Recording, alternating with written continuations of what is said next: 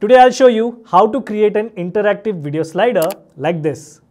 So when you click on the button, the slide changes and you'll see a new video. You can easily add this to your website without any code. We'll just use a free plugin and set up the slider with just 5 easy steps. Let's start by installing the plugin we'll need for our slider. Go to your WordPress dashboard, select plugins and click add new. In the search bar, type premium add-ons for Elementor. Here it is. Let's install and activate it. Now we need to enable a couple of features in Elementor. So go to Elementor, click on features and activate both nested elements and flexbox containers. Save your changes and done.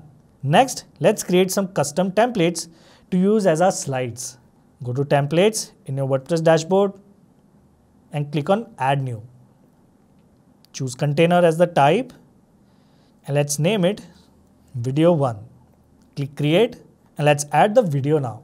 Drag and drop the video widget here and paste the link to your video on the left side. Okay, one quick tip. If you want your video slider to play automatically, like I showed in the intro, then go here and turn autoplay on. If you want to play it by clicking on the navigation button, then keep this off.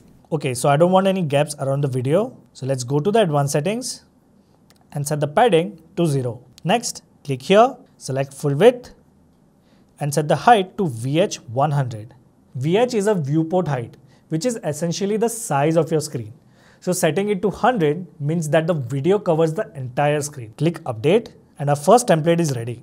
Now repeat this process to create as many video templates or slides as you want. I'll create 4 slides quickly. I've named them video 1, 2 and so on. Now let's create a slider. Go back to our WordPress dashboard and click on pages.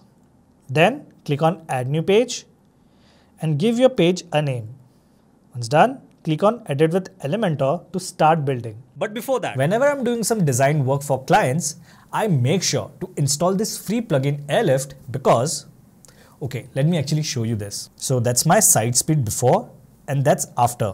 It does a lot of optimizations automatically and keeps stuff fast. So you should definitely try this and I'll leave the link in the description below. Once you reach here, go to the left widget bar and search for the container widget. Here it is. Let's drag it to your page like this.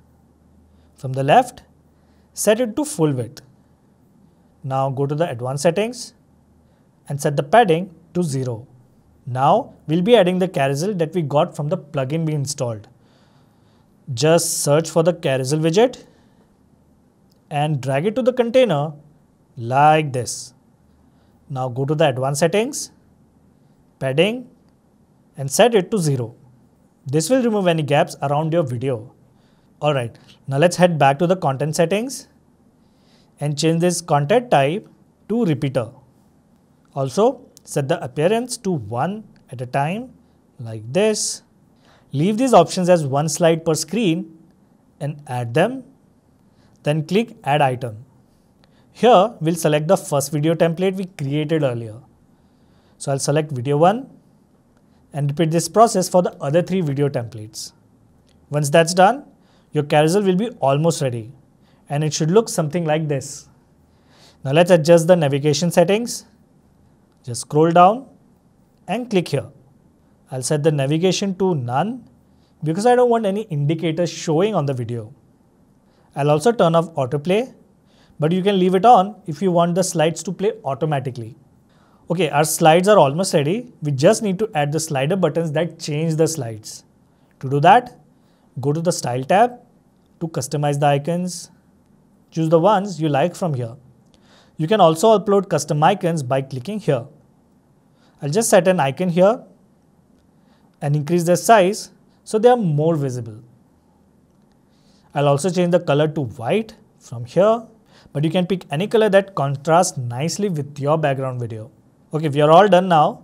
Let's click on publish and take a look at our site. Alright, your customized video slider is ready and should be working like this.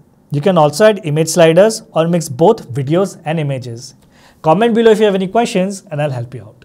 In this 3-minute video, I'll show you a free plugin to triple your site speed.